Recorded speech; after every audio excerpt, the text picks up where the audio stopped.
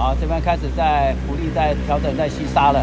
In every corner, there's a triangular-shaped object floating on the water. Like magic, more and more sand is moving towards the triangle. 哎，现在已经有了，来，水流已经开始在吸进来了，很顺哦。现在这个角落几乎被我们全部吸完了哈。What looks like dirt and sand floating on the water are all moving towards the shore, creating a shape of a V. The waste is then sucked up by this blue pipe. You can see that this container is filled with broken stones, big and small. This scene here on the waters of Yeliu Fishing Harbor, it is in fact all volcanic pumice from Japan.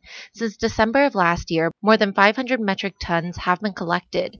These broken rocks have caused a lot of problems for local fishermen, as they are easily sucked in by boat engines, clogging the engines of their fishing boats. 像我自己就16颗引擎全部都要拆热交换器，引擎过热系统如果当掉的话，那整颗引擎就报废，要掉引擎。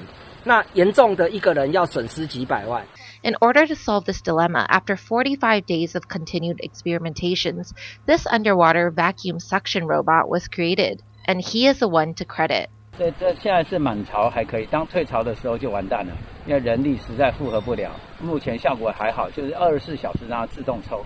If the direction of the wind changes, the pumice will float elsewhere, and the machine will have to move with it, which is a bit inconvenient. But compared to the past, it saves time and effort and speeds up cleaning. But a big question is, where are all these pumice stones going to?